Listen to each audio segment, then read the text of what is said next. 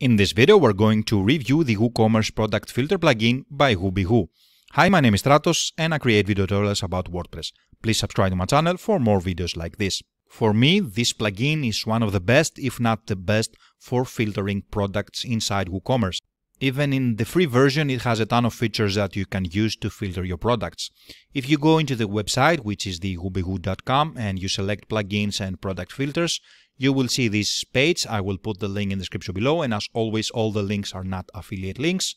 And if I scroll down, I will see here the demo. This is a working demo, so you can select whatever you want and see how it reacts. It will reload and it will rearrange all the filters to match the existing products that it's showing. So if I select here the mail, it will change the colors and it will change the categories and it will change the attribute buttons, and whatever you choose here, the filters here will match the products that are appearing inside here. It also has a clear button, and we're going to see how it works. Of course, this is the pro version of those features, but we're going to use the free and create a good solution for our products.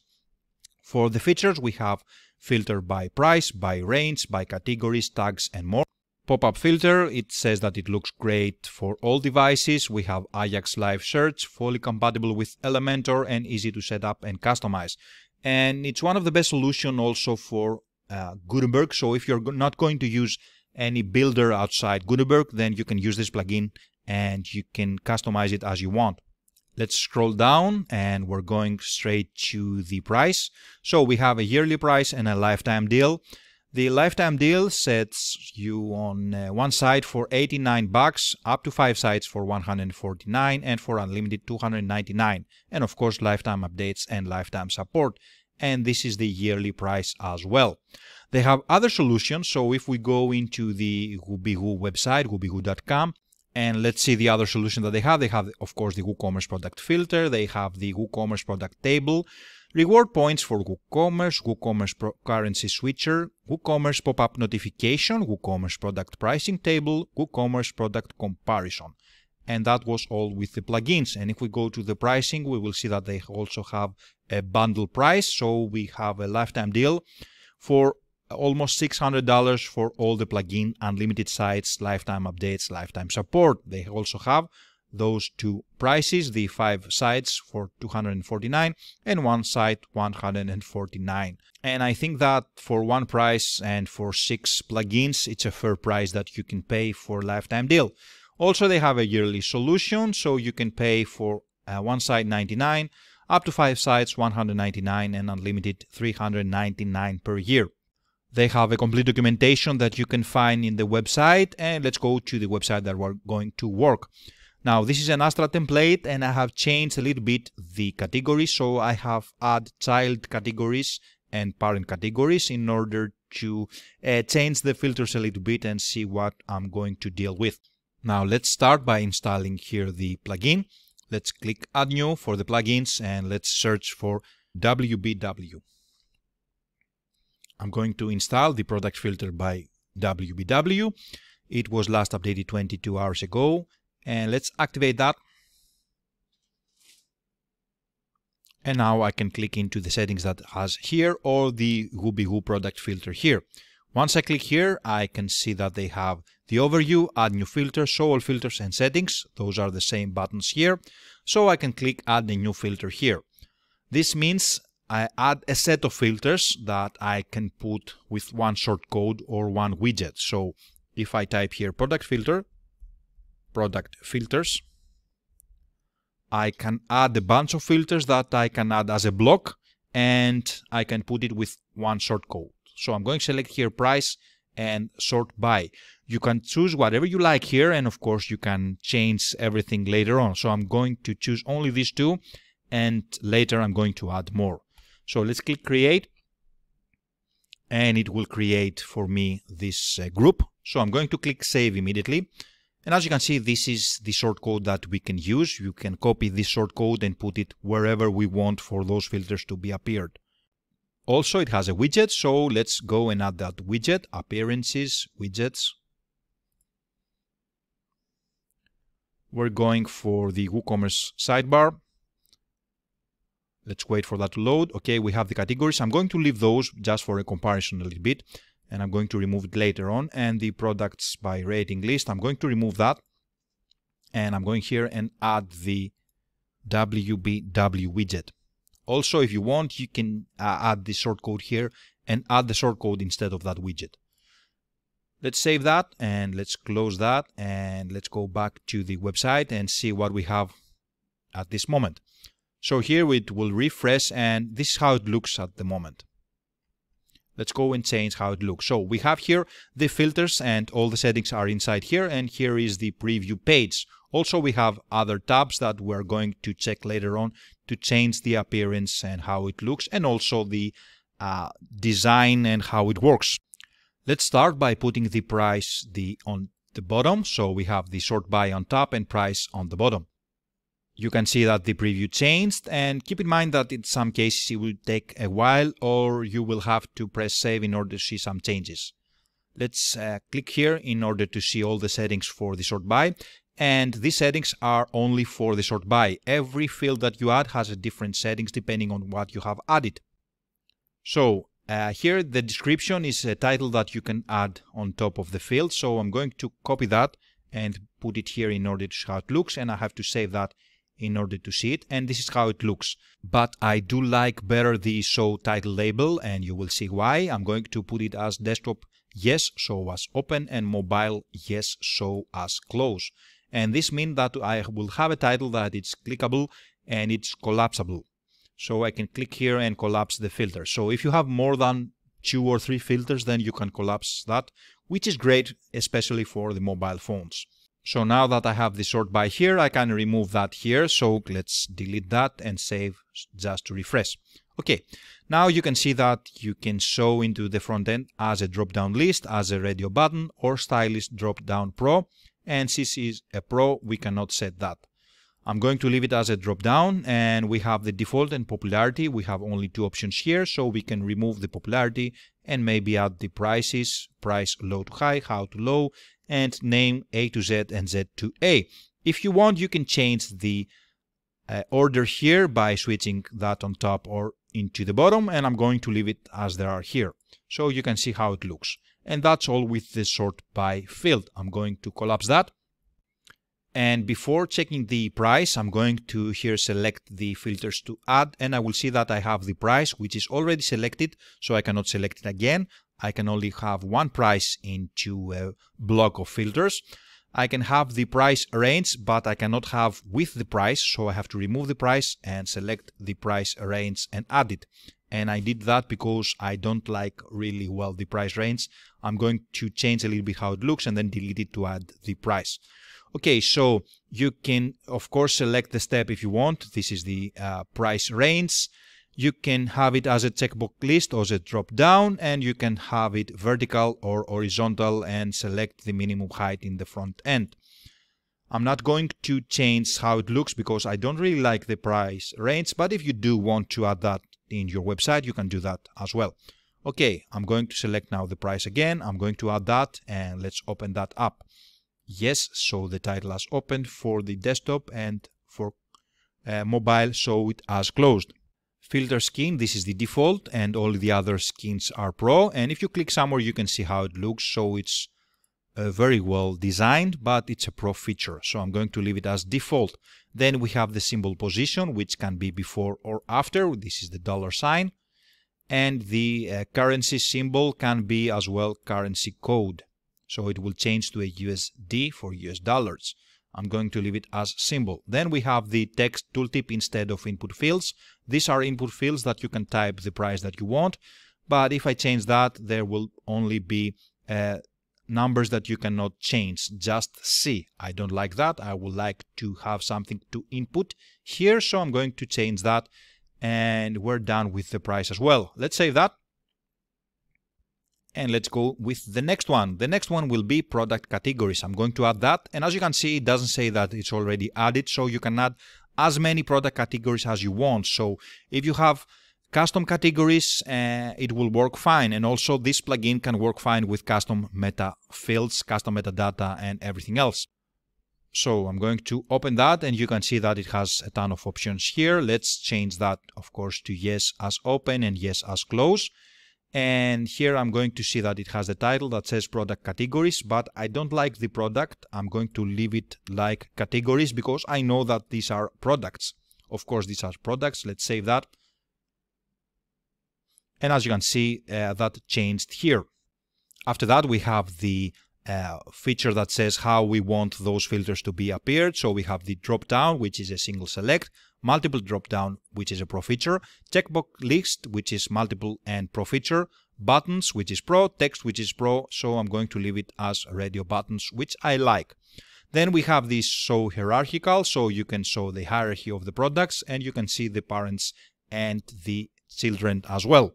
Now, if you want, you can hide the categories, the parent categories, but I don't want in this particular example because I have jeans here and jeans here because these are men's and women's jeans. So, women jeans. So I'm going to leave it as show because I want to show that categories. And here it says filter with children. So if you want to extend the filter once a category is selected, and when you have here the tooltip, you can hover over, see what it says, and if you want you can also click into the link and it will open up the documentation for the product or wherever you are. After that we have the used custom tags if we want. All of those pro features I'm going to skip, of course. We have the sort by, so you can change the sort by for the categories. We have the order by custom, show count if you want to show the numbers and show the numbers for the parents as well as the children. I'm going to disable that, I don't like it. Hide the categories without products, I want that because I don't want to show empty categories. Product categories, if you want to select those that will be appear and make them default. Restrict the filtering categories result to only those that are selected. Exclude the categories that you don't want by IDs. Show the search, I'm going to add that, so it will add the search text here and you can type what you want. And you can change the text that says search into a different one. You can hide the child categories, you can display all the categories every time, and the layout is vertical and 200 pixels. Let's click save and see immediately how it looks in the front end. And as you can see, here are the categories, and you have to scroll down in order to see all of those because this box is 200 pixel. Now I'm going to click here inside the men. And you're going to see that the default categories widget from WordPress displays every category that we have inside here, but here we have only the categories that inside the men. I don't want to show the categories for the whole website. I only want to show the child categories for that category that I have selected. And this is very good, especially if you have multiple child categories inside your website. Okay, let's go back to everything, and I'm going to change also the height for these filters. So I'm going to leave it something like 500 pixel. Let's save that, and let's go and refresh here the page and see how it looks now. And as you can see, I don't have to scroll anymore. If you want, you can make it a little bit less, and you will need just to scroll a little bit. Okay, let's continue. I'm going to close the product categories. And I will add the next one, which will be the attributes. Let's add that. And I have two attributes inside this website. Let's open that and select the attribute. I'm going to select color for this moment. And let's go down here and we will see that this is the color attribute. I'm going to add, of course, the label. Let's click yes, show as open, and no, yes, show as close for the mobile. Here it says select, so I have to change that to color. And probably save in order to change that. And let's continue. So on front end, as we have checkbox list, we have radio buttons list, drop down, multiple drop down, colors, buttons, text, switch, and slider. Of course, all the pro versions are not available inside here. And here I will select the checkbox list, which is multiple select for the attributes. I can use custom tags if I want. I can order by custom. I can hide the attributes without products, and I want to enable that. And this is the same for the active filter. So once the filter is activated, it will hide. And also you can hide the filters that have only one item because this is the selected one. I'm not going to do that here because I think that it will confuse some visitors into the WooCommerce website. But if you have a custom solution and you want to hide that, you can do it from here. This is the show count. Then we have the attributes that you can use and show only those that are selected. Make selected attributes as default.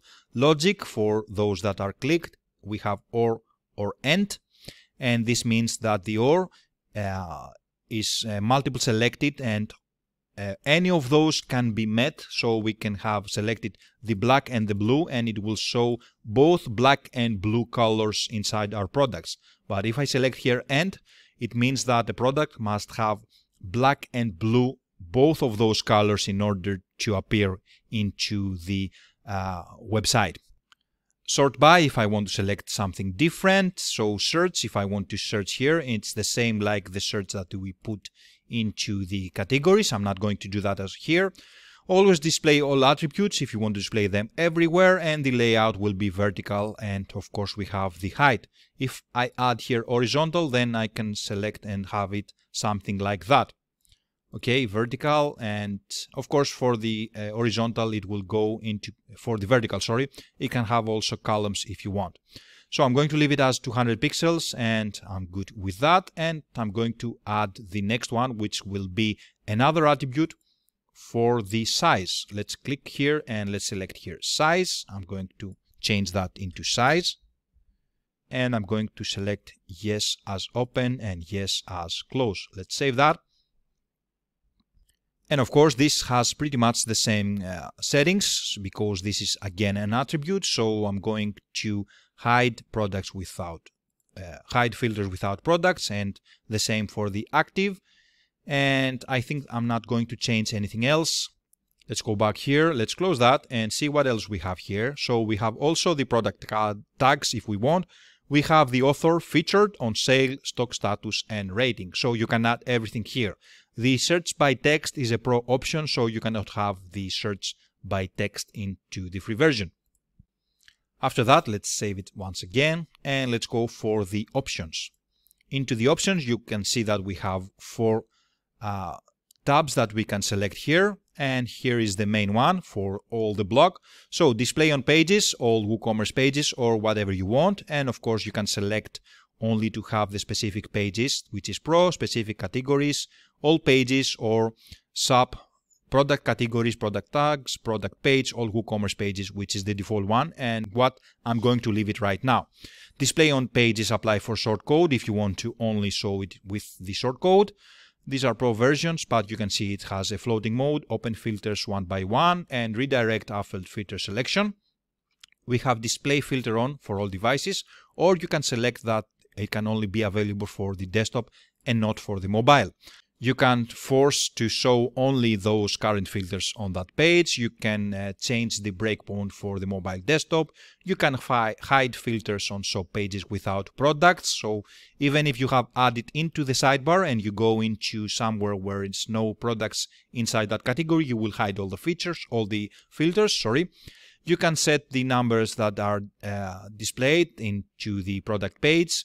You can set the number of products per row. You can enable Ajax or remove it if you want. Product list loader selector, product container selector, force theme templates, and don't use shortcode settings. Let's go to the next tab, which is the buttons. And as you can see, it says that filter button. So you have to click filter every time you want these filters to be activated, and I can switch that to auto filtering. After that, I can show the clear button underneath here. And it says clear, so I can change that to a different word. I can reset all the filters on the page if I want, and if there is other filters as well, you can reset everything. And you can place that into the top, into the bottom, or both. And of course, we have also the order, which is filter clear or clear filter, which means that it will push the button to the end of that. Let's leave it as it was before. I'm going to save it again, and then we have the content. So here you can search and filter every time for all the products in the website, no matter where you are. So clear block, if you want to add a clear next to every block that you have. Let's see how it looks, this one, because I do like this one. And if I go and select something like bag, it will say here clear, and I can clear only this block the categories. Let's go back, and then we have recount products by selecting filter, and I do want that. Recount max and minimum price by selecting a filter, and I also want that. And let's save that and see what it does, because I do select that every time. Let's refresh and we will see. Once I select here a bag, this price will change into the available prices that we have. So now the minimum price $100 based on this product, and the maximum is $150 because those are the products that we have here. If I select to clear the filters, it will change accordingly to the products that I have here every time. Okay, then we have the show paraments without products as disabled. So it will show the filter, but it will show them as disabled. So you will know that this filter is available, but not selected, cannot be selected at this moment. After the filter, sort by title and check items go to the top. I don't want that because this will mess up the visitors. And if you have something especially done for you, it's a custom-made solution, then you may want to do something like that. Check items in bold, so everything that you check will go in bold. Let's see how it looks right now. Let's click shoes here, and as you can see, it didn't change into bold, but I'm going to save that and probably go into appearance and customize to remove now the WooCommerce default blocks. Sorry, not customize, into the widgets. So I don't have to scroll down every time. Let's go to the WooCommerce site and sidebar and remove here the categories and also product by price and also this here. Okay, update. And let's go now and refresh here. And I will see when I select something, it will go and change that to bold. Okay. Change the text when no products are found. You can change the filtering by variation attributes. These are pro options. But you can see that you can display more, show more. If you have more products to show, you can select to display selected filters and auto scroll if you want. Use filter by title click, so it will hide and show when you click the title and not only the icon that we have. Let's close that. So if I go and click the title color, it will collapse and it will open again if I click it. And if you don't want that, you can select only to click here. You can use the filter titles as slug for the filter clear buttons. You can filter on category list, display only children of the current category, apply paraments from the address bar to display filter items.